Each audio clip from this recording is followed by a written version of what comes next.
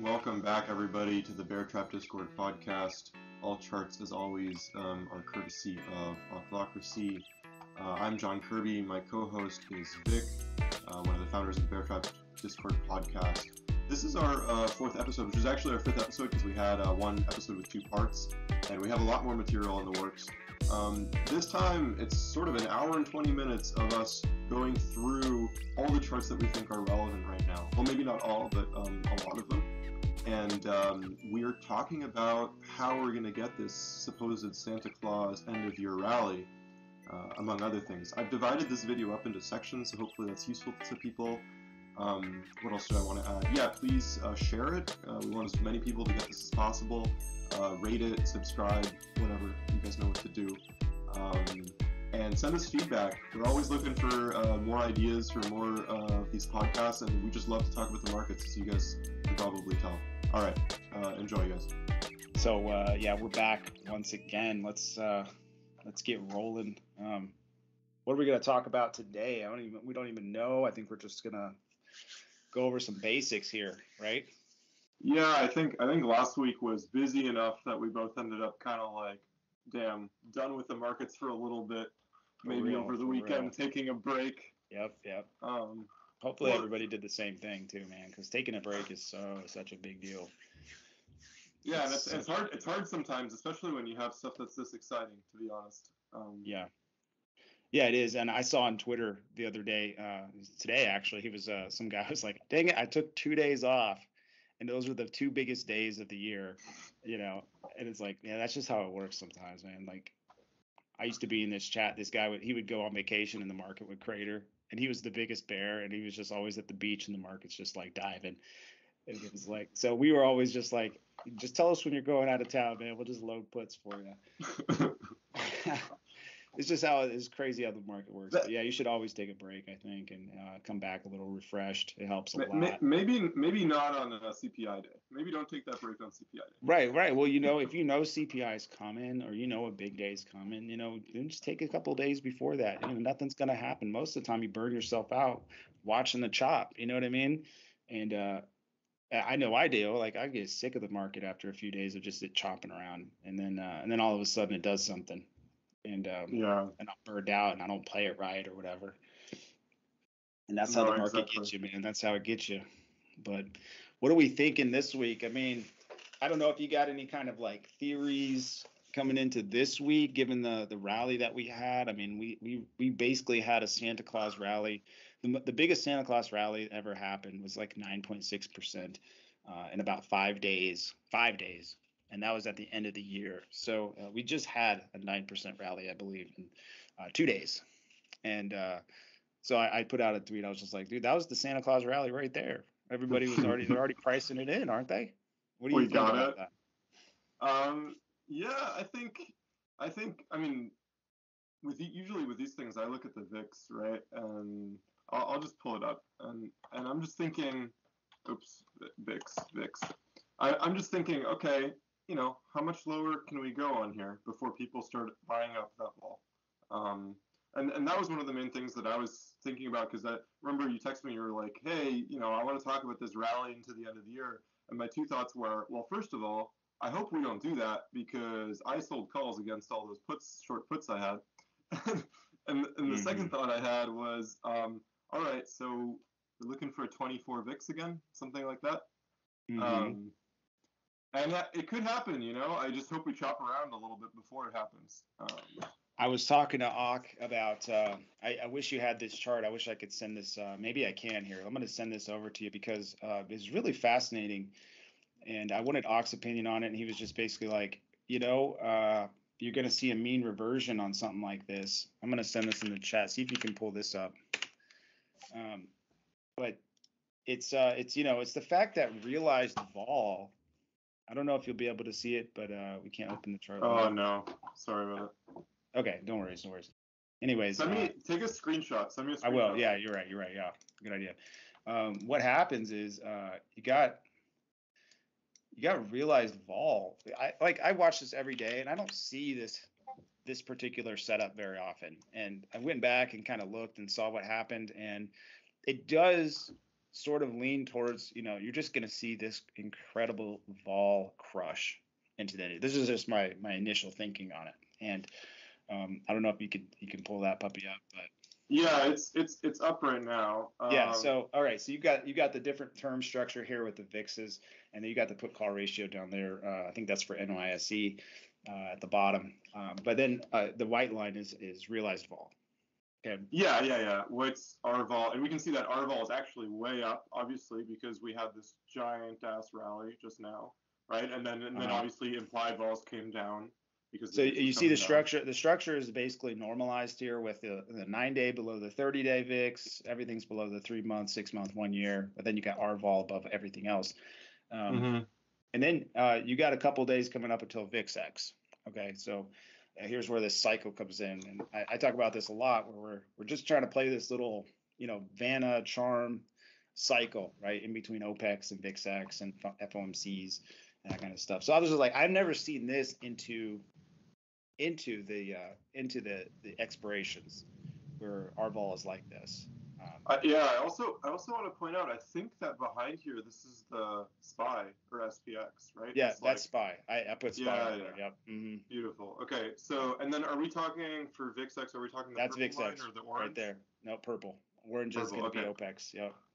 That makes perfect sense. Okay, because it's the one. Look at the put call ratio. I got to just highlight that, because that put call ratio down there has not been this low for a very long time. And I'm going to tell you, last time I saw it this low was January this year. January this year. So January this year, we were trading on SPY. We were up in the 440s, 450s last time it was really this low. So just for context, where the put call ratio is it's like at a 10-month low right now, from what I know. Yeah, I mean, you can't even see it on this chart where it was there. Yeah. Yeah. So if I go back, if I send you the screenshot to go back, it's like literally January of this year is the last time it ticked to that level. And so that was interesting too. So we got our vol, which is spiked. We got the VIX term structure, which is normalized finally. We got the 9-day cross below the VIX, which it took 2 days essentially of the Santa Claus rally, which was basically just a huge squeeze to get that to cross below the VIX 30. So it's really interesting what's happening here. So AUK, he was basically like, just look for that to revert, that R vol to come down. And if that happens, I mean, I don't know what the implications are, but me personally, I think if that R vol is going to slide down into the end of the year, then we're ripping, dude. 420 might not even be the stop. So that's what I think. I don't know. Sorry, are you saying that you're saying the R vol, like the white line, has to revert to where? Well, I mean, revert back to like maybe like 20, 18, something like that. Oh, okay, where it was around here. I got you. Mm-hmm. Yeah, you kind of look at it like, man, that is, and every time if I went back on this chart, you look back at the different times where it's high, where it's hitting like 30. It might sit there at 30 for a bit, but it always tends to just want to come back down to that 18, 20 range first. Okay, just because I want to understand your thinking a little better. To me, if R vol is going to come back down to 20 or something, that doesn't necessarily mean that we're rallying up. It just means, because we could just chop, right? It could just mean that, the market, we found a price that we like, this is a good level, and then every day, instead of seeing, 1%, 1.5% moves, 5% moves, hey CPI, we'll be looking at 0.3% moves, 0.5% moves every day. It's possible that we get like a melt up where it's just nothing every day. It's just dead. It's sort of what I'm preparing myself for the possibility of this, because I hate this. I hate that type of market. Like, I hate that summer market where ES is only up like 5 points. And it just will not move, dude. Like the entire day. Like a big day for it is like 10 points, and I'm preparing myself for that situation for like the next month and a half or so. Why would a volatility? Why would a realized vol that's that low mean that we have to be going up? Realized vol is high right now. Yeah. And an implied vol is low, which in my opinion means that you should be hedging personally, but because it's the same kind of thing where you get historical volatility. If it's pull up, can you pull up a skew chart? I think I have one, and I'm going to try and explain my thought process, and you tell me if it's off. But I'm going to see. I had one pulled up here recently. I'm going to pull it up here and I'll send it to you. But yeah, it's this idea where if historical vol is printing higher than implied vol. Here we go. I found it. Let me send this over to you. But then doesn't that suggest the market is in an extreme complacent phase? So those yellow lines there in the middle between like 30 and 40 or whatever, that's going to be the historical vol. Mm-hmm. And then you got the implied vol for the 30, 60, 90. You got the 1 year high for the IV30, 1 year low for the IV30. Yeah, we're now at a point where like all the actual pricing of the vol, right? Like our IV is lower than our HV, which is very unique. I shouldn't qualify unique. It's unique. No. You're right. It is unique for where we're at. I mean, being that we're in a bear market, people are kind of complacent. And then when I listen to Jam say, skew is at the 0 percentile, meaning, people are just not pricing in the tails essentially of the market right now. And that makes sense to me here because it's just like, well, I mean, the implied vol, which is, basically our expectation of, moves going out 30, 60, 90 days is way below the historical moves. Is the actual. So people are essentially underestimating the possibility of big moves happening. And I think that's why it keeps happening when we get moves like what we've seen. But it's like, if we're in a situation like that, I'm preparing myself for continued complacency because that complacency can last for a lot longer than people think. But what I don't understand yet is what is the mechanism whereby that complacency generates movement to the upside as opposed to simply chop? Well, I think it's that the idea of the melt up, in my opinion, is the fact that this R vol, this basically the historical volatility, is going to revert to the mean, to the implied volatility instead of the other way around. That's what I'm thinking is potentially going to happen. But the thing is that historical volatility is a metric only of price movement. It's not a metric of the movement in implieds, right? Sure, so which leads which? Right? So I mean that's what I'm trying to well, implied should lead. Implied should lead. Okay. Yeah. That's what I'm saying. So implied should lead. So if implied is leading here, even though 1 year is below it, then historical vol is probably going to come down first before we see any kind of big cratering. And if you look back on that chart that I sent you with that volatility structure, go back to really in that same exact chart, you can look back to where our vol was 18 or 19 or 20, and you can see where that peak happened.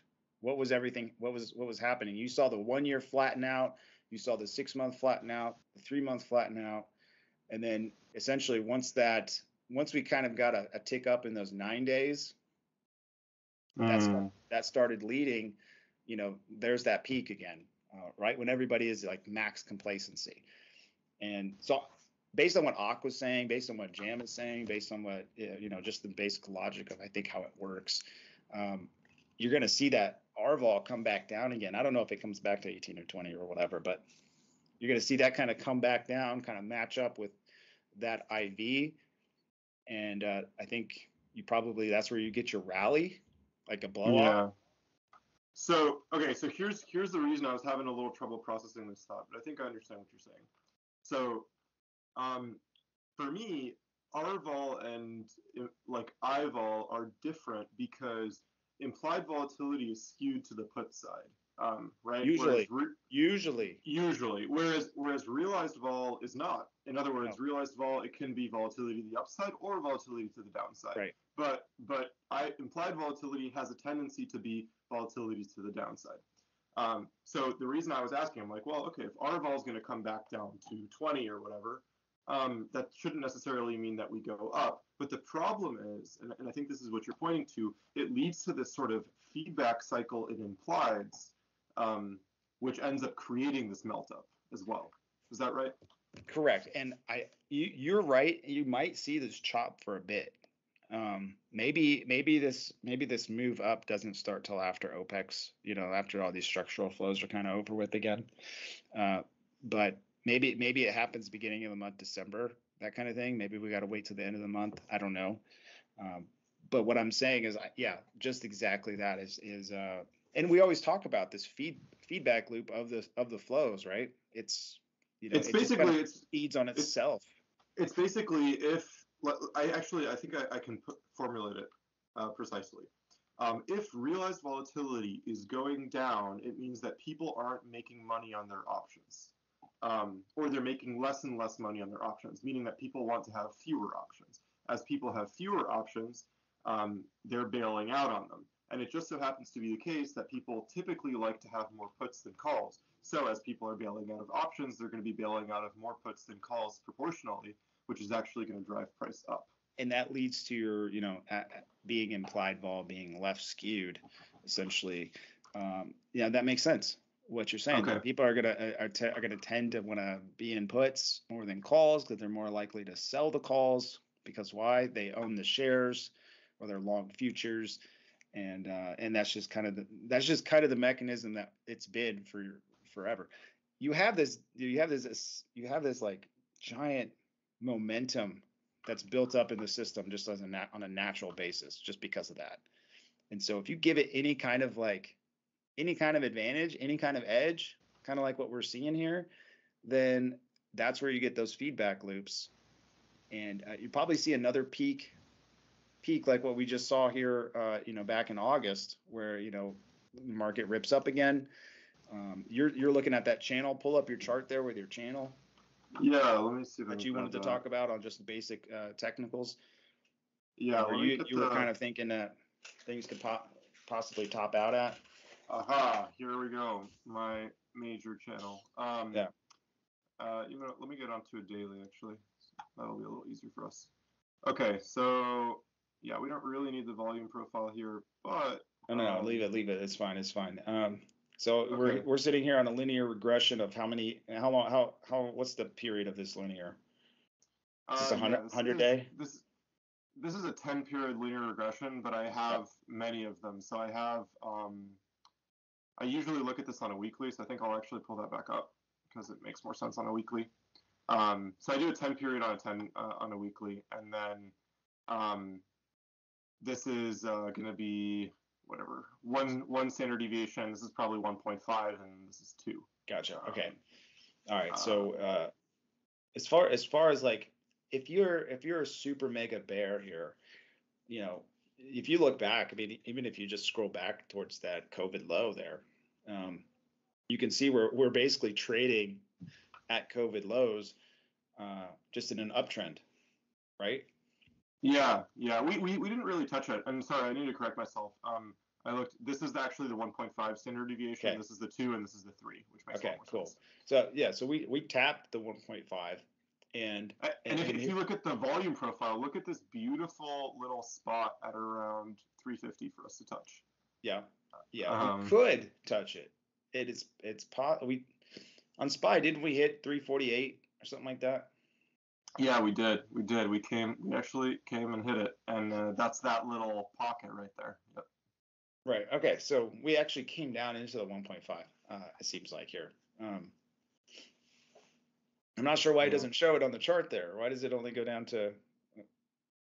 What am I missing here? I think it's because we came up so quickly in that week. That is kind of insane, though. I was also wondering about that. I'm like, what the hell is this? Why does it have? I don't think you have all the data here, my man. Okay.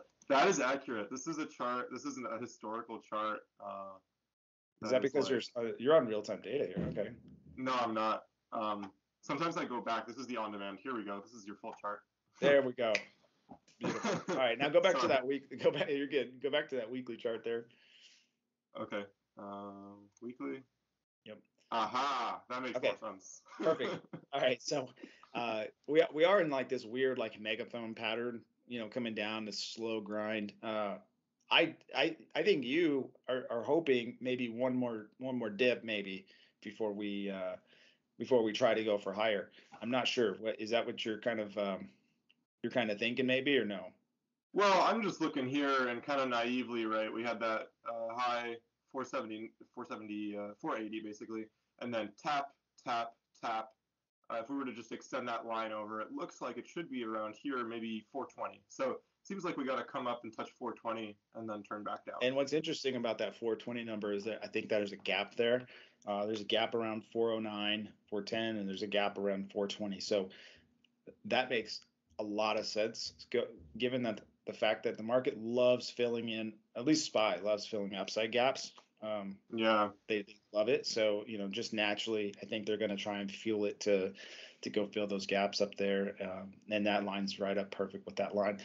It almost seems too easy, but yeah, that makes sense. So given this feedback loop we just talked about with the volatility structure and the way that is set up, and the fact that we've got gaps leading up into this upper trend line, into a bullish seasonality, I'm seeing a lot of evidence here.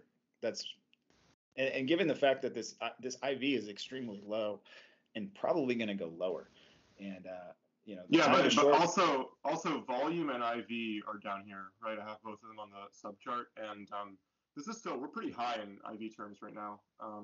So we could definitely come all the way back down to like around whatever.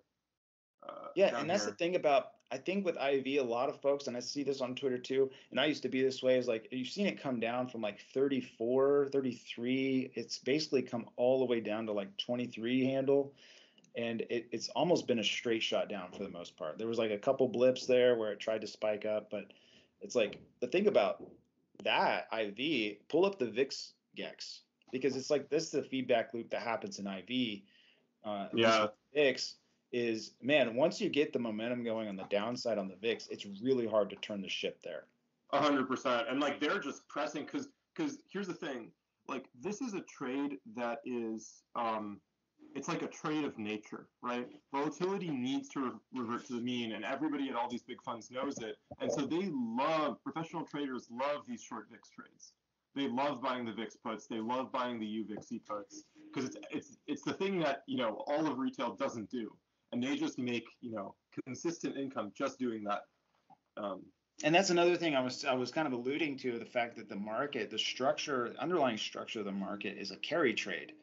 It's always kind of like trying to tend towards this carry trade where, you could just get into a trade and it's just going to make you money just by being in it. And this short vol trade has always sort of been that carry trade for decades, right?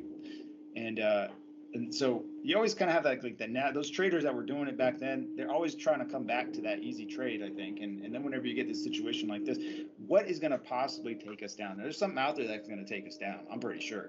I don't know what it is yet, but I know it's going to happen. But as far as I can tell right now, there's nothing, right? What's in the news? What's in the news that can possibly, create a situation where the VIX is going to spike to 40 when it's already had so many chances? Let me add another couple of things before we get to that. So if I'm looking at this and I see this line right here, and this is the 2022 end of the year. And then each of these bars is a week. So we got, this is kind of stupid thinking, but like, okay, 1, 2, 3, 4, 5, 6, 7, 8, whatever, something like that, right? And then in that time, it seems like we have to come up to 420. If we get beyond 420, it would seem like this thing's going to squeeze up a lot, just because that channel is so prevalent. So one of the things I wanted to say is that we kind of have to think about timing a little bit, so that we need to. I really do think that we need to chop a little bit at least before we start to head up there. Like, we can't just continue to squeeze. We need to see bears come back in for a little bit, chop a little bit, so that then we can get up there by the end of the year. So I agree, but I also think that we need to take our time.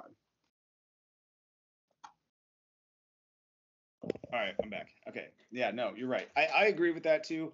And given the scenario I've been trying to lay out here, just for my initial thesis here, I'm trying to disprove this thing. I don't want it to be true because I hate this type of market. But if it is true, I'm just going to have to roll with it and just be selling puts every day. But I think if the melt up theory comes true, it would be a choppy scenario. It would be like it'd be very, very painful to be a bear, because you wouldn't have these huge bullish moves You would have just like these a lot of V shapes, where you get the volatility sweep that happens, sort of like what happened on Friday, where you get a lot of spike downs and then everything gets bought up again.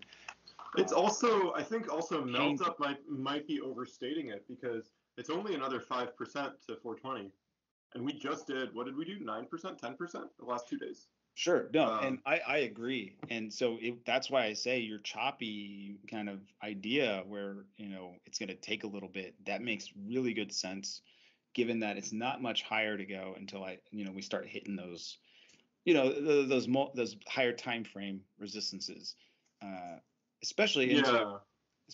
this this idea that this first quarter is going to be, something's about to break, basically, is what I think. I think this whole crypto thing too, we might even touch on some of that. I think it's just, it's all just a symptom of what's really happening. You know what I mean? Well, it's the fact that liquidity is being drained from the marketplace, and I think something that people are, it's very easy to forget that what's happening here is risk is actually increasing, because the less money there is in the system, the more vulnerable parts of the financial system are. And it's not as if just because we had a rally, all of a sudden there's more money in the financial system. No, what the Fed's doing is consistent. And the people thought, I mean, this is actually a really good case, right? The FTX that you bring up, right? People thought FTX was solid, and the reason being that FTX had survived all these other issues. They were bailing out. Were they bailing out BlockFi? I think they were going to bail out Voyager as well. And now all of a sudden we see that they had a substantial vulnerability, and there may have been some stuff going on in the crypto system, right? Like I think Binance was opportunistic personally, and I think that they did something that in the normal financial world is frowned upon, would be frowned upon by regulators, but they saw an opportunity and they took it. And but it doesn't matter. The point was FTX was vulnerable to it, right? And it's their equity that was vulnerable, because if you think about it, right, like their coin, whatever it's called, like FTT or something, right? The fact that they were so heavily invested in essentially their own equity is what made them susceptible to this type of vulnerability. And this is the same sort of thing that can happen with massive amounts of share buybacks. We saw it back in the day with Enron, right? And this was, I think, like double the size of Enron. So this just goes to say, like, liquidity is consistently draining from the marketplace. We see people or institutions that seem to be solid. We see the market being solid, and we think, oh, we're still okay. But the reality is that we're not going to see those vulnerabilities until they really happen. Have you ever watched The Big Short? Yeah, sure, yeah. So when he's trying to get his marks for his credit default swaps, and he's just like, I don't understand. They're linked to these mortgage-backed securities that are basically defaulting. How can they not be going up in price, right? Mm-hmm. And it was like they were controlling. Since it was just an off market, they were controlling the markups, and they were keeping them low until they could secure themselves a short position on it. I think that kind of stuff is happening right now. Personally, I think you're gonna have these rallies here are cover for the big players. Yeah. To be able to get out. It's like, do you see any insider buying anywhere? I mean, I don't know. I'll be looking at insider buying, and I'm just like, I don't see anybody even trying to buy back their own stock. Like nothing's nobody wants this stock. But it keeps going up.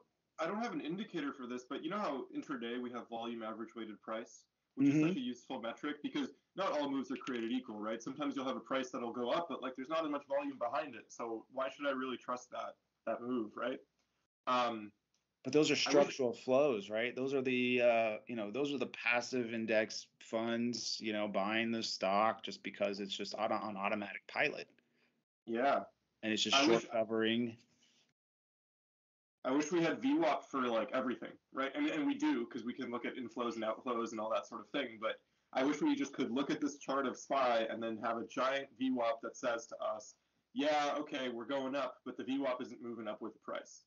Do you know what I mean? Yep. I'm gonna send you another screenshot here, and I'm gonna just show you some of these insider buying and selling that's happening, and it's not. I mean, you don't see a lot now. This might be interesting for people, but here's the top that I'm just pulling this real quick off of like 5,000 stocks, but this is like the top insider buying in the last month. Let me send this over to you here. I love this. I asked for a chart, and Vic's like, "Yeah, just give me a second here." We go, boop, boop, boop. Got it. So here you go. Let's just see if this means anything. But this is just like the top, 6 that I could find. Oh yeah, this is bullshit. And so you can see, the top one, Biohaven. And then what's interesting is this IPO is getting bought. I'm really interested in buying this Mobileye, but I'm waiting a little bit longer. But 54 million in insider buying in the last month. I mean, I don't feel like that's not very much. No. And that's the most out of 5,000 stocks in the last month. Let me do the sells here. Let's see. I don't know what the sells look like here. Could we also look All right, at here, one of those? Let me show you the sells real quick. Okay. What was your question? Oh, I wanted to get that dark pool index thing that we have as well. Oh yeah, that one's good too. But there's the sells. Oh. You can see the difference between the buys and sells on the top side of the market and the bottom side. I mean, it's 10x. Yeah. It's not 10x. not only is it 10x, it's interesting that well, I don't want to speculate too much because this is such a small data sample, but that's the point. It's 10x. I'm just trying to lead to my point. I look at this like almost every day where I'm looking at these insider buys and sells. I don't see any, man. Like I don't see people, investing in their own stock. And you see something like Elon, lying to people about not selling Tesla anymore, and then it comes out that he sold $4 billion worth. Dude, he's driving me insane. Like every time I think he can't get more insane, he just does. And so you got such that kind of stuff though, and what I've learned, and this might be off topic, I don't know, but that kind of stuff happens at the tops of markets because the market gets so filled with fluff and it gets just so frothy with money. And it's like Tesla wouldn't even exist if it wasn't for 0% interest rates. You think about that. So, no wonder Zuckerberg was selling every day during 2021. No wonder Bezos was selling every day and then he gets out. No wonder Elon Musk is lying and trying to sell for taxes or trying to sell. Well, and what's infuriating to me is that then Zuck will come out and say something like, "Oh, sorry, we overhired because we, were overeager to expand during this period." And I understand, like, let's say that you're a small, startup tech company and you're trying to make it. It's like, yeah, you have to make wagers on the future and be optimistic. But if you're a big company like Meta and you have all this information about the economy just because of your internal metrics, you should be able to know and understand what's coming to the point where you're not overhiring in a period in which you shouldn't be. Yeah, no, for sure. And again, that's another thing is that right there is just another symptom of just people having too much money. They don't know what to do with it. Let's just hire let's just go and try to create the metaverse. They don't know what else to do with the money. And this is the idea that Jem always talks about, where he's like, well, the Fed has basically been creating this money. We didn't get inflation because all this liquidity was going to Planet Palo Alto, where it was going somewhere else. It wasn't going to Earth. It wasn't going to people's pockets.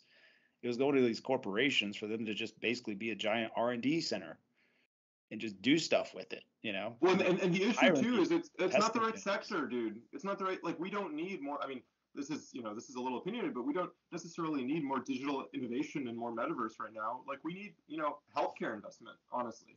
Yeah. No, so you're right. You're right. The money gets misallocated because of this, right? So, and I mean, this is classical sort of economic talk. The knowing that having easy money leads to inefficiencies in terms of or what's called malinvestment, right? And this is just a classic case of that. And this has been 40 years of it. So the 40 years of this malinvestment, these low interest rates, everything, that's all coming to an end. But it doesn't happen overnight. Exactly. First you start seeing the signs. You start seeing all the insiders getting out. You start seeing, Elon doing weird stuff, buying Twitter instead of keeping all this money in Tesla. And you start seeing stuff like Crypto Crater.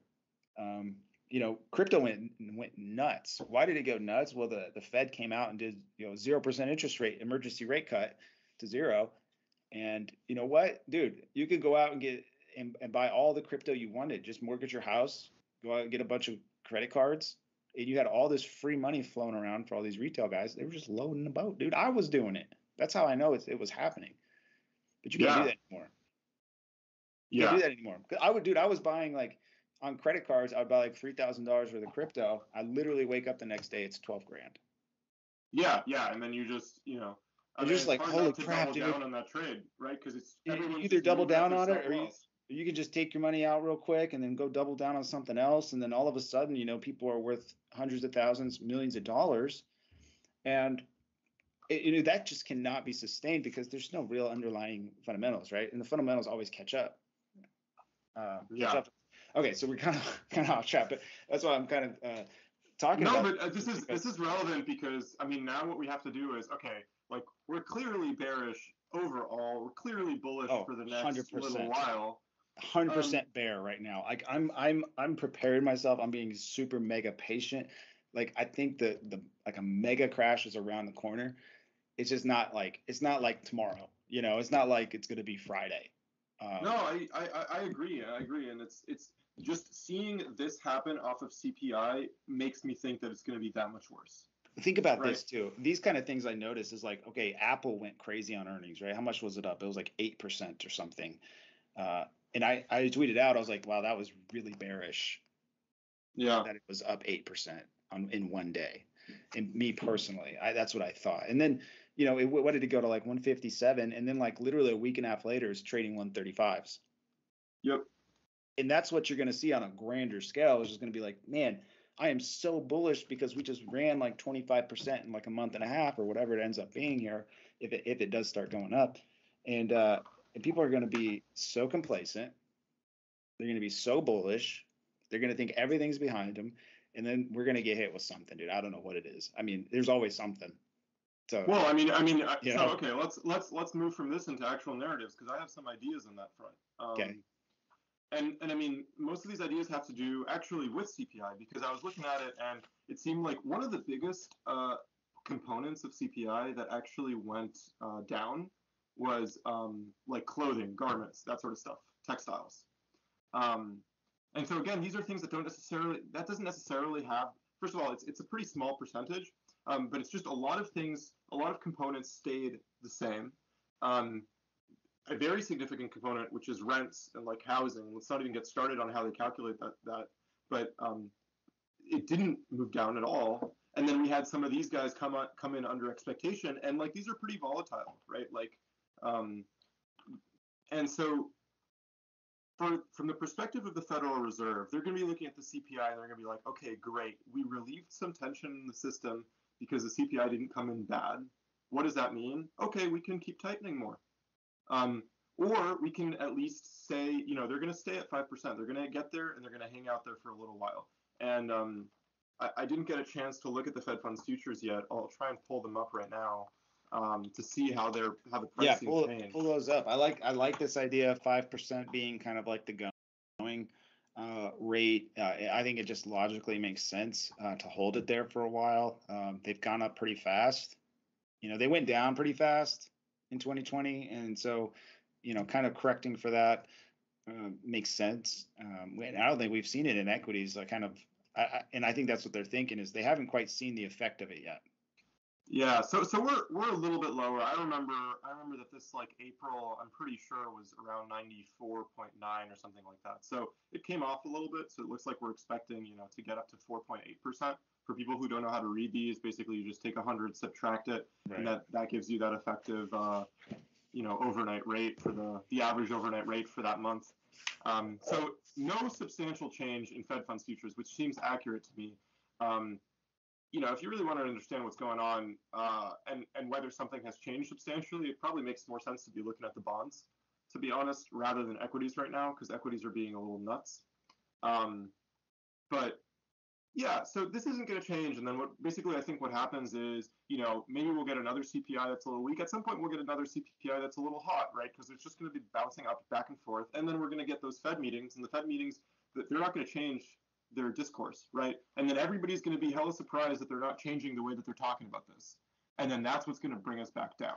That brings up such a good point because the narratives that drive the flows into these brick wall events is kind of what I always think about. It's like you got this narrative that starts getting built up, and You can follow it on FinTwit or StockTwits or what in your own chats, and you see these people, and everybody is so sure of themselves of a certain thing to happen.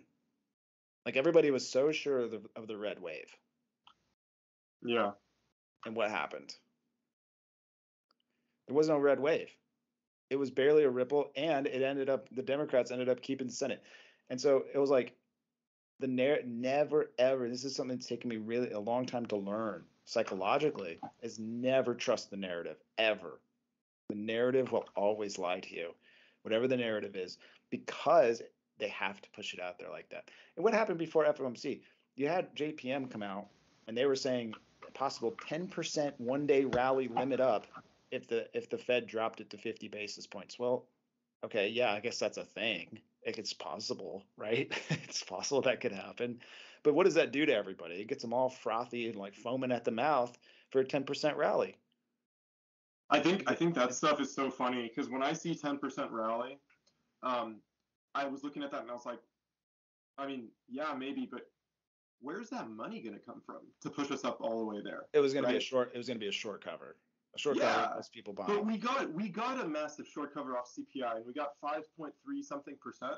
Like, but no. So my point was this: is like that was before FOMC that little thing got leaked out, and then they came in, and then what did they say right before CPI? They said possible 8% down day.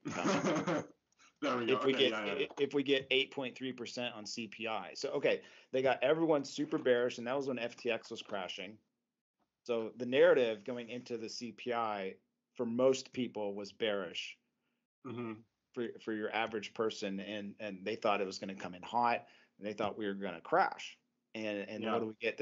One of the two best days we've had in a very, very long time. Same, and the opposite happened with FOMC. So that's why I say you can never trust the narrative. It's extremely hard to, because you got the big banks, they'll come out and they'll push something out there, and they always have an agenda for what they're saying.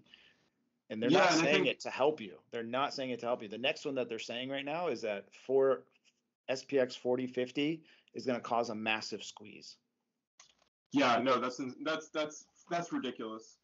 Because the CTA momentum trigger or something like that. I don't know. Is that true? I don't know. But when I see something like that, I go, dude, I'm watching out, dude, because the tails are super cheap right now. And it's not like they don't know that. You don't think JPM doesn't know that the skew is in the 0 percentile right now? And so get everyone looking at 4050 to take us to 4300, and then they're gonna drop the hammer. Yeah. And I think that's the next dip to buy is going to be something like, yeah, everybody's looking to 4200 right now. Everybody is looking to 4200 right now, and I think they're going to pop us up there, try to get everyone caught, and they're going to drop you. They're going to drop you back to 3800. Well, because I mean, at that level, you're going to create and okay, so we're talking about it from sort of a sociological perspective, but it isn't just sociological; it's mechanical, right? They're going to create forced buying above a certain level, and that's what they're saying when they're pointing to those CTA, right. Those CTAs, right? There's all these sorts of 108 billion forced buying coming if we hit 4056 SPX.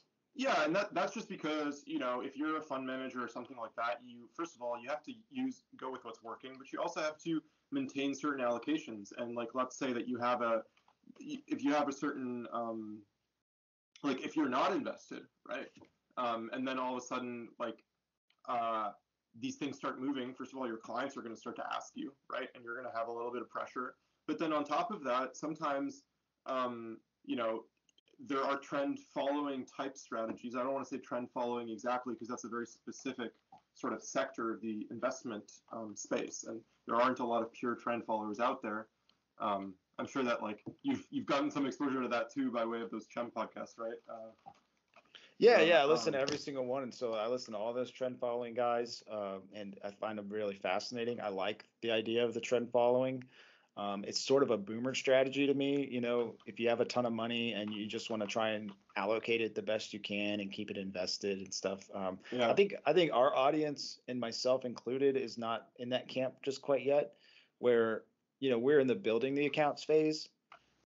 So where you can just buy $1 million, $2 million worth of dividend stock and just live off of it or whatever. That's where they're at. Those trend following guys, that's where they're at. They're not. And that's why they're so chill all the time. Yeah, but I mean, there are other. My barometer says we're kind of bearish. It's like they're not talking about tomorrow. They don't give a crap. And I'm talking about tomorrow. I'm talking about crater to 3,800 in the next couple of days, Yep. and then melt up the rest of the year. So we're a very, very much short term. So when we're talking about first quarter, that's long term for me. Talking about first quarter 2020. No, and I think actually in this case you're right to be thinking on that type of a time scale because there's so much uncertainty, right? Yep. And okay, let's move on a little bit. I went on a little bit of a trend following tangent there. It's all good. It's all good. Yeah, keep going. I wanted to pull up this DXY chart here. There was just like a couple of people that were asking about some macro stuff, and to break things down for everybody, for like this might be clear, but it might not. Restrictive Federal Reserve policy, monetary tightening leads to a stronger currency.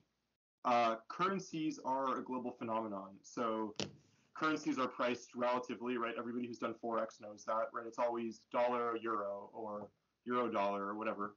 And so what actually matters is, are we tightening faster than everybody else around the world? And if we are, then the dollar is really strong. And when you see this really strong uptrend in the dollar, that means that the expectations for Federal Reserve tightening, those Fed fund futures that we were talking about, were really intense, really high, relative to how quickly the Eurozone was tightening, relative to how quickly other economies in the world were tightening. I mean, Japan was easing for God's sake. China's thinking about stimulus packages now, especially as they're going to come out from this zero COVID policy, which I think is a strategic. It's being weaponized in a very specific way. But when you see a move like this in the dollar, right? And I mean, to me, this is still just a mean reversion in some sense. I mean, it did definitely break through this trend line, but there's nothing saying that we can't come back to this 100 level and then start to work our way up again. So it's premature, I think, to call a top in the dollar. That being said, this move means that the international markets, it means that people trading gold out there, people trading currencies, they took this CPI to be indicative of a change in Federal Reserve policy in the same way as the equity markets did. That's interesting. Yep. I've never really thought of it as the dollar strength coming from tightening expectations. That makes a lot of sense, though. But if you look at it from that perspective, did we get a little overbought because of that? Did it get a little hot because they were expecting way more tightening than they should have? Yeah, and I mean, this is the other thing, right? We're talking about, okay, how R-vol is gonna give us some upwards pressure, like R-vol returning to mean is going to give us some upwards pressure in the markets by way of how it ends up modifying I-vol and all these things, right? And then another thing is, hey, look, if the dollar comes down, and anybody can figure this out, if the dollar comes down, then that means that your equities are worth more in dollar terms. So that also gives a tailwind to equity markets, right? Yep. So this is actually going to be really important to watch, and I think that at some point this thing's going to see reason, right? So when we see, you can even think about it really, again, kind of mechanically.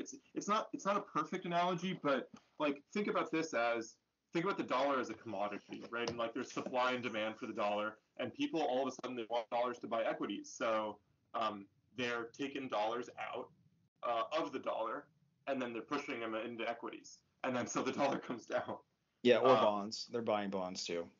Or they're buying bonds too. I got another chart too, so that brings that. Keep going, but I got another chart to show everybody too. Yeah, I mean, I was just gonna bring out gold futures as well, just so that people can see what happened in gold, because this was insane, right? Like it was at this, and it's going right back up to this 1800 level, which has been so important for gold for so long. Okay, perfect. Let me pull up this other chart. And I find this super. And this is another reason why I don't know. I'm not the best macro expert, but when I look at a yield curve inversion where like 60% of the structure is inverted to the 30-year, because you can see the 3-month, 3-year, 20-year, 2-year, 6-month, 1 year, all yielding more than the 30-year, and that just doesn't seem right. You got the 2-month yielding almost as much as the 10-year, pretty much. I mean, 383 versus 385. And so the 2-month is almost and it did invert for a little bit. The 2-month is inverting the 10-year. I remember people freak out the 2-year inverted the 10-year. Yeah. And so, and you got the 1 month coming up too. It's not too far away, dude. And it's just like, this rate structure here is, it's not instant. Okay. Apparently it's not instant, but it is definitely something to be wary of, I would say. Like something is broken. Well, this only makes sense if inflation expectations are high. And so this is where we start to move away from, okay, we know what the equity markets are telling us. We have a little bit of an idea of what the global sort of more macro marketplace is telling us. But then let's look at the bond marketplace, the locus of truth. We've talked about the world of appearances. Let's talk about the world of truth, which is the bond market. And these inversions here, this tells you that inflation expectations are still high. The reason that I say that is because when you do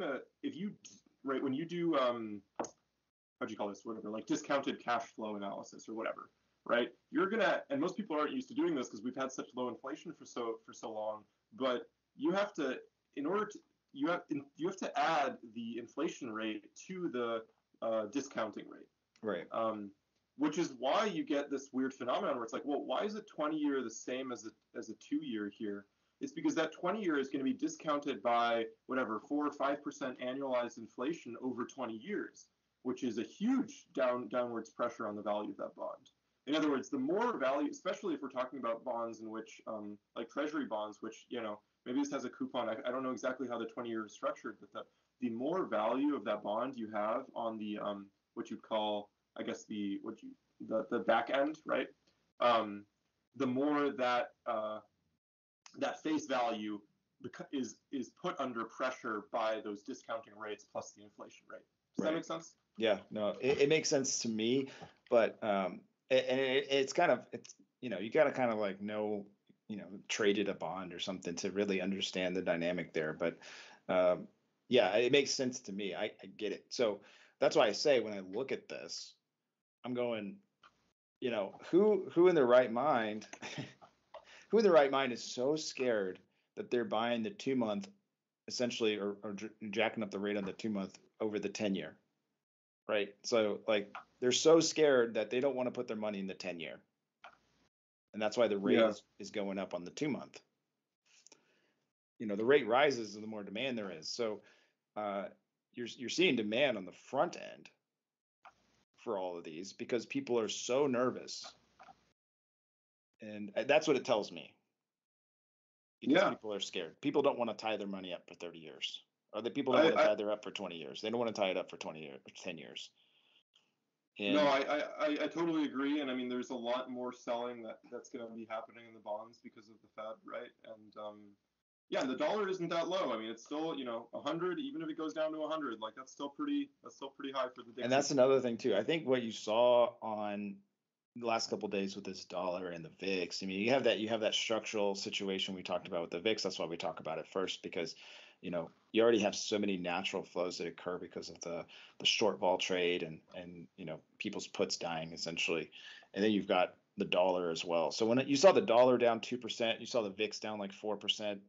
There's just no way that the market's going to go down with that situation, because the Dixie is almost like a VIX unto itself, and if it's almost a volatility indicator. It was acting that way for the longest time. I think now we're going to start to see some decoupling happen there, just because we had this massive rally. But yeah, I agree. So you got bearish case all over the place, but so I'm talking bearish overall, but I'm saying like in the next couple of months you got bullish case.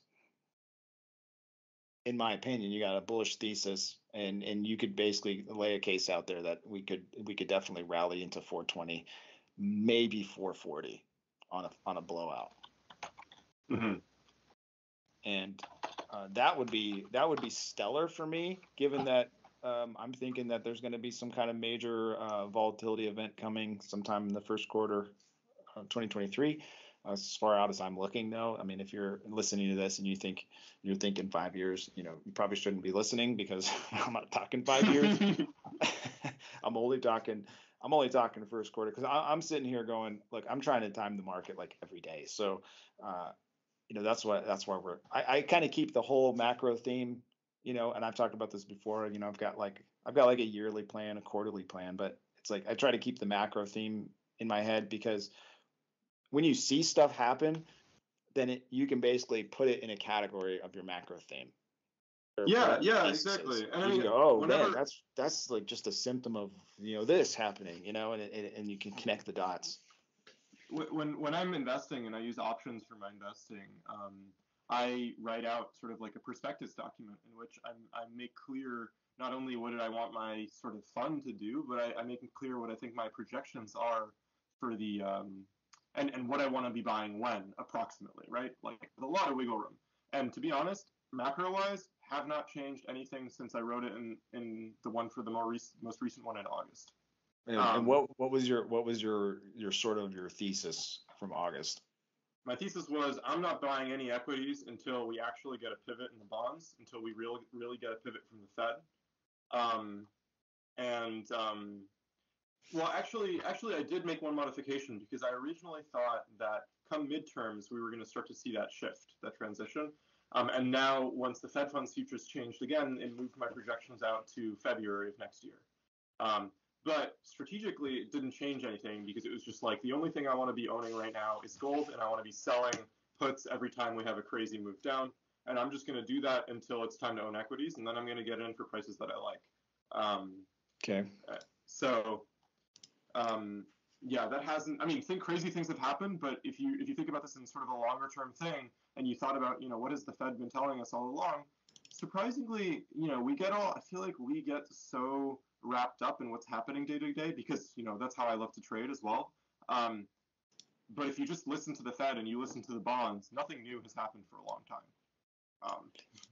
Yeah, no, and it's like one of those things where it's like people say don't fight the Fed, and do they really ever listen to themselves when the you know what I'm saying? Like, do you really?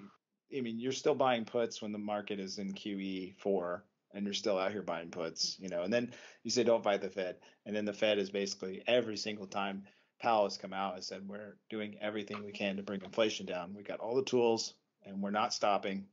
We're basically going to crush, and they're still buying calls now. It boggles my mind, but you got to go with it though, because if the flows are saying higher, you can't fight it, especially if you're a short-term trader.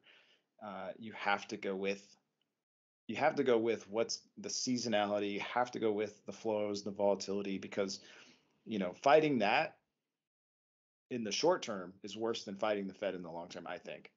I totally agree, and that's a lesson that I think I learned the hard way, definitely. And that's something, again, you got to kind of, that's the thing that sucks about being a trader, a short-term trader anyways, is because you got to wear so many hats. And you look at something and be like, man, I really want to buy this for the long term, and it's like, but kind of like you, like, I'm not buying equities until this or that happens. But it's like, you want to buy equities, I want to own stock, but I just I also feel that when I just saw that, I was selling NVIDIA puts at like 105, and let me pull up that chart. And after this, can we move on? We can do the GEX and then just like look forward to the next couple of weeks, and then and wrap up with that. Okay. Yep. So I was selling NVIDIA puts at around 105, 100, because I wanted to own it down here. And now all of a sudden it's rallied and it's back up to 156, and I'm like, oh man, why couldn't I have just bought that stock instead of selling those puts? And like, I cashed out on them. I made money on them, right? But I didn't make the money that I would have made off this massive rally that just happened.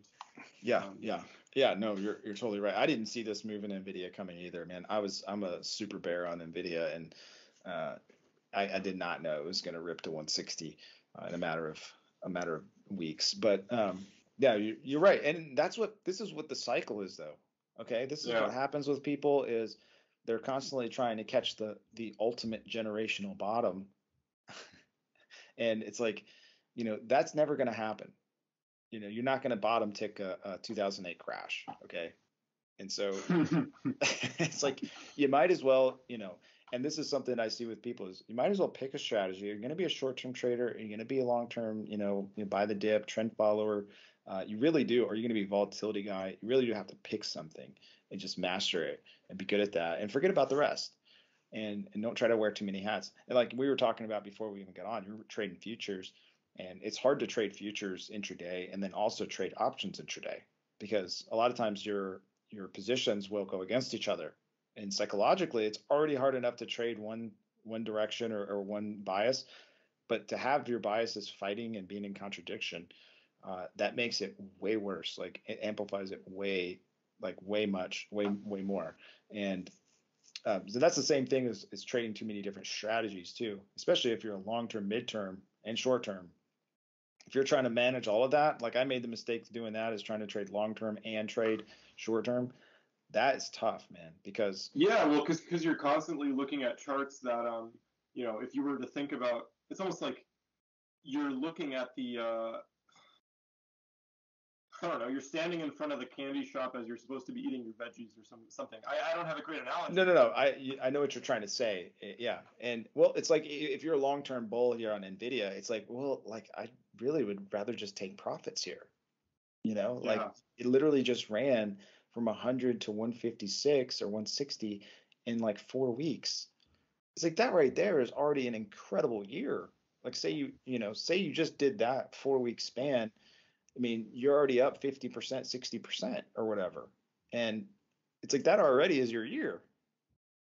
Are you Yeah. really trying to hold this until it's $1,000 a share? Well, then And you might be seeing 50 again. You know what I mean? So yeah, and meanwhile I like walked away with with like a small fraction of that, and I just moved on to the next thing. And yeah, that's why it's really important, I think, to have a system, because if you have a system, and I'll only open up my my portfolio page I'll be selling my options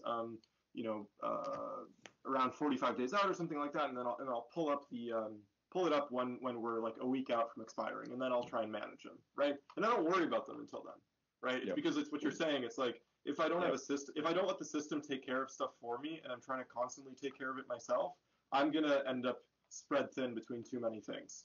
Yeah. So I'm not going to worry about having missed this 50% retracement on Nvidia or whatever, because I made my cash and I moved on. And you did your play, right? You did your play. You weren't playing for the 4 week 60%. You were playing for like, look, I want to own it at 100, and if it goes to 100, fine, I'll buy it there, right? Yeah. And they, of course, in this situation it didn't happen, but it's like the next time it rolls around there, do it again, and there you go. Then you got your shares, or they pay you again in your premiums. So it's like, stick to your strategy, stick to your guns. Don't go too fast. The fastest way to make it is to go slow. That's the one thing I've learned over time. All right, so let's talk about the future. What do we think is going to happen this week? I personally think this week is going to be pretty volatile. If you look at the calendar, I would highly recommend to look at the economic calendar coming up here, and I'll pull this up for everybody. I'll send it to you. Okay, great. Just so that people can be aware, because I think if you're going to plan out your week, your trading week, it's going to be extremely important here. I'm going to send you the link to it. That way you can kind of scroll. It's extremely important to know which events are gonna be your market movers and why. And so this is why I want to go over this real quick, because I would like your opinion on these events coming up. And did that pull it up there? Yeah, good. So let's go to the 14th. Scroll down there a little bit. There you go. Nothing on Monday. So you got 1 year inflation expectations and 5 year inflation expectations. Mm-hmm. Those are nothing. Let me actually check, because I have my own little calendar, and it has a nice little weighting of if the New York Fed is coming out with their inflation expectations, I would definitely be paying attention. I don't care what some chart is weighting it. Like, I care about that. I want to know what their expectations are. What if they come in high? All right. So I kind of think that I think the market wants to do its own calculations, so I actually don't think that those are going to be a big deal. Okay. Well, that'll be at about 11 a.m. on Monday. So if there was going to be anything happening on Monday, tomorrow, I would definitely be looking for a move around that time, if this does matter or not. Yeah.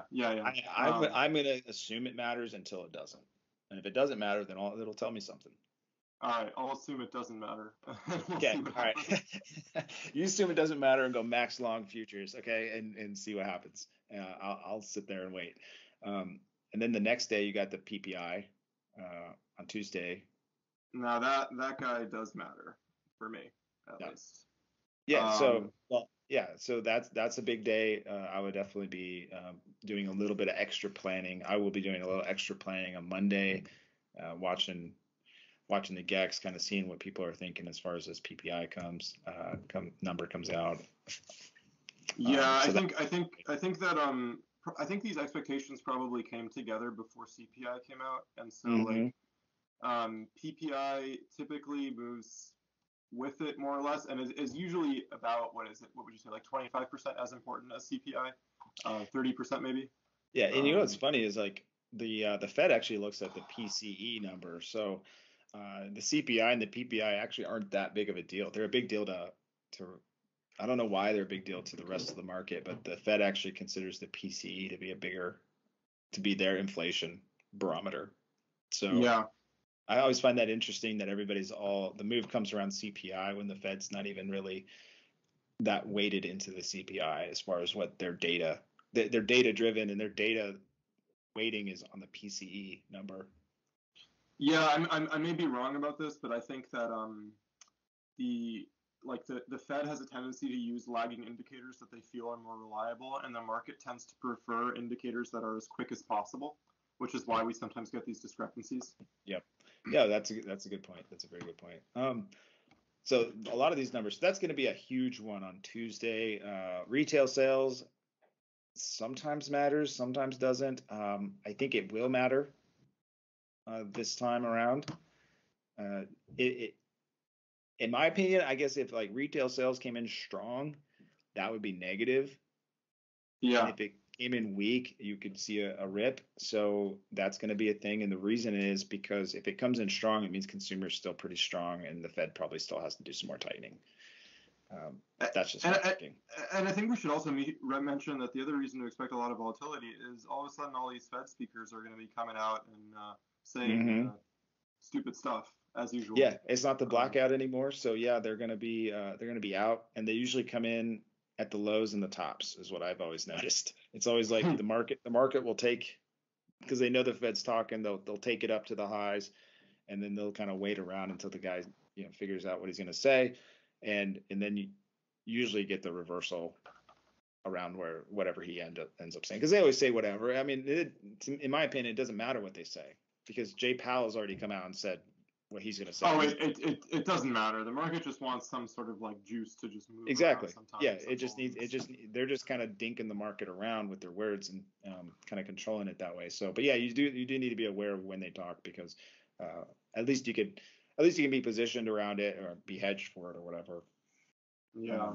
But in the I, end, and then I didn't even notice this. I mean, thank God that we. Sometimes I try not to think. I don't think about the markets over the weekends, and then I forget. Jobless claims on Thursday. That is big, actually.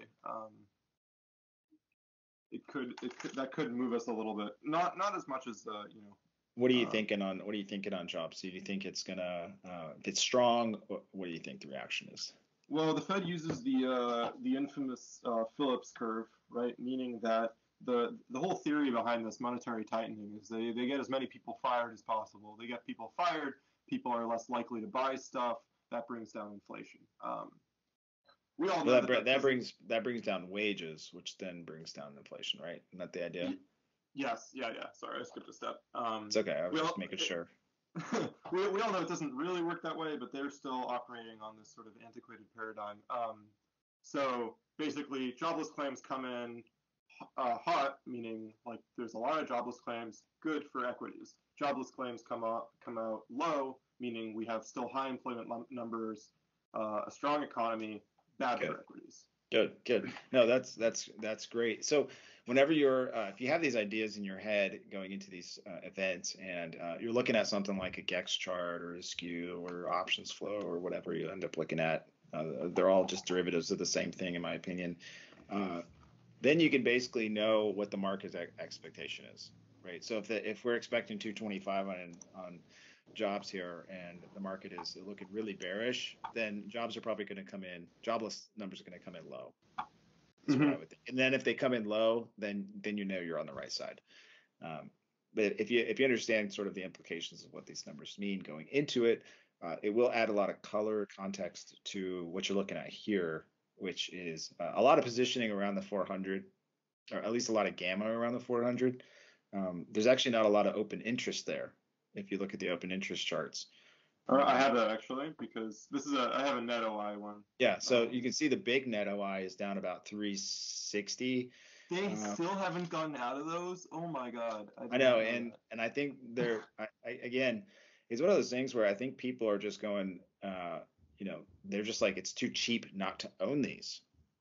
Yeah, now the narrative has changed. Maybe actually they did get out of those, and then somebody else bought them. Is what happened. I think people are just going like, look, because I'm looking at puts too. Like I bought some puts on Friday, and I was just like, dude, these are dirt. Wait, who is selling me, an IWM whatever for this price? I'm like, I just can't pass it up. I have to buy. I don't care, if it goes to zero, because it's so cheap. The risk is so small that it's worth it to own it just in case. So I think that's what's happening here is you're getting a lot of people that are just like, let me just own some puts just because. But they're not really positioning to the upside, but you still see a lot of that gamma to the upside. And I mean, lo and behold, at least on the OI, I'm looking at this, and it's like 420 is sort of the center of the belly of this curve over here. And let me move back to the GEX now. And we're looking at, it's a bit smaller, obviously, because it's so far out over here. But yeah. So yeah, this is going to be for Monday. So if we're just looking at Monday, Wednesday, Friday here, then we're basically seeing the purplish color here is going to be mainly this week, and so seeing a move up into like 409. I mean that makes sense to me if we can move into that 409 number that fills that gap that's on the chart anyways. And so I'm thinking that's what people are thinking is going to try. They're going to try and make happen. They're positioning for that. That 400, if it breaks, I mean, it could potentially lead to a little bit of a squeeze into that number. How long it lasts, though, you never really know. I mean, it could squeeze there in a single day or a single session, and then completely reverse. So. Well, also, let's keep in mind that what is today? Today is the 13th. We're recording on a Sunday. And we're going to have the VIX-X on the 16th and then the monthly OPEX on the 18th, right? So that means that's another reason. Those events early in the week, they're probably going to be a little fine. We usually get a little bit of whipsaw around VIX-X. But typically this week is sort of a little squeeze. Like it usually goes up with some whipsaw, and then after the 18th, we should get a sort of a return to. So keeping an eye on that 18th expiry, you can see it there. There's an AM. There's usually an AM version and then a PM version. I'm not sure if it breaks it out here. I'm not seeing. I'm on SPY. That's why it's not. But I have go to the GEX in. There you go. So that's going to be huge because 19% of the GEX for OPEX expires on the AMs. And so that's usually around like 8:30 or 9 o'clock, I think, where all that is just gone. It's where the futures are at 8:30. Yeah. Yeah. So that's a big deal because all that GEX is going to be completely useless for you on Friday by the time the market opens, right? So for the most part, and so keeping that in the back of your mind, where that ends up being, like right now it's positive by like 68%. So and 15% of the OI is expiring on that day as well. And most of its inputs, it's leaning put heavy. So you got positive gamma, leading put heavy. At the same time, you probably see a ripper. If this was the case, if it was tomorrow, I would be leaning towards going up personally, but if I saw a lower put call ratio, I probably think we were going to dive. But I totally agree. There's like 3 or 4 different things with gamma that high favoring the calls, high put call ratio, the skew even where it is here. Like that is favoring a move up into that AM expiry on Friday. But we'll still have to see how the week plays out. I think this is going to be pretty solid because I honestly think the big move already happened. I don't think we're talking about a lot of chop. So just chill week. I hope. You think so, huh?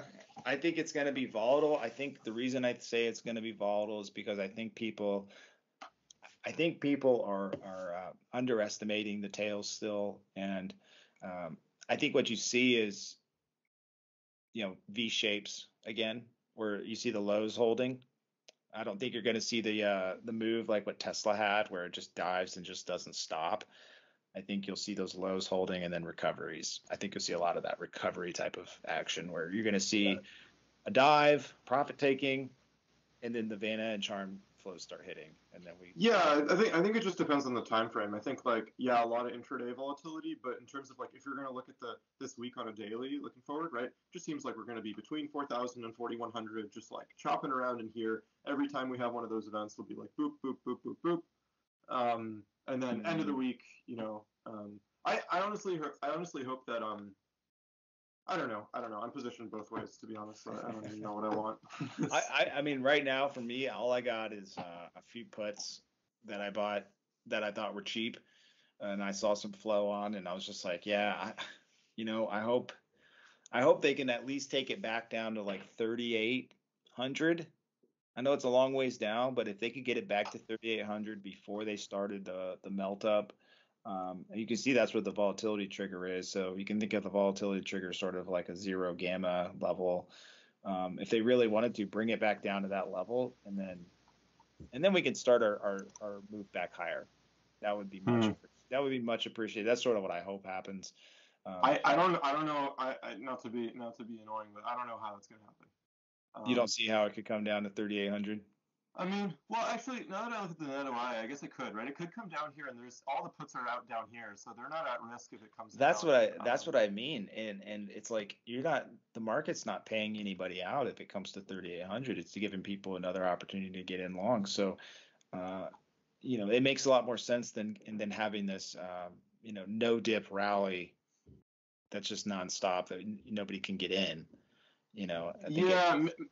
Maybe if we have one of these events that comes out a little negative, I could see that happening. The issue that we have here, though, is if you look at the VIX GEX, hey, all these puts down here, these are actually pushing the market down in a way. Pushing volatility down. Right? I agree. It is suppressing the volatility. Yeah, I agree so with that. That's all gone on Wednesday. You're swimming against the current. You're swimming against the current there, but. Hey, look, we're at the lower end of this range. Could definitely see a VIX move back up to 24. That would be totally fine, right at this put wall. Don't gex the VIX, but still. No, you know what? I don't care what anybody says. Gexing the VIX is perfectly fine with me, dude, because I swear this thing, it works like a charm. Knowing where the gamma is on the VIX and then knowing where the gamma is in the SPX, I think it's a beautiful synergy. And I'll explain that later sometime, but why I think that. But I think you definitely can, and you see it work all the time. You'll see this vol trigger get traded again. You'll see the put wall get traded, and it's there's no doubt in my mind that it works. But I can't explain it like somebody else, that understand. Like maybe even you could probably explain it way better than me. But definitely, I am an advocate of Gexing the VIX. And so looking at it here, you're basically going to know that all the gamma on the VIX is going to expire on Wednesday. So all this put gamma is going to be gone.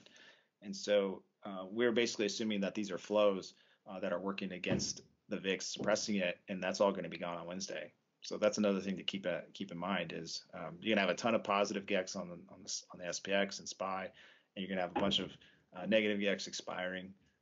So that's going to be, sort of a release of the dam, so to speak, allowing the market to sort of unpin again. And you'll see some volatility come back.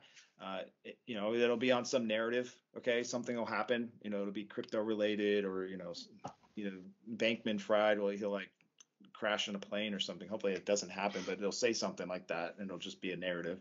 And who knows? I don't know what'll happen, but it's like there's always something, and all it is just going to be structural. So yeah, that's kind of what I'm thinking. I'm thinking, probably a move. I don't say tomorrow, but I think a move back to 3,800 this week makes sense, or at least down there. Probably Wednesday, and then we'll have to take a look at what these GEX looks like. These GEX numbers look like for Friday, and we can kind of make a judgment call on that. But my guess is they'll be pretty bearish, and you'll see some kind of crazy rally again to take us positive for the week. Yeah. No objections here. I mean, you're usually better with the crazier predictions. Well, it's like it all just makes sense to me that you wouldn't start the melt up on OPEX week. You would start it like the Monday after. Right, you're right. It would be crazy. It would be crazy. It would start the Monday after. They're gonna whipsaw everybody again, especially after the 2-day rally. I mean, it just doesn't make any sense to not bring it back down again, at least into some support levels, and sort of fill out those gaps below that are really just retracements, that kind of stuff. So yeah, no, I think we got a real solid projection. This was fun. I liked going through like so much different stuff and just sort of improvising.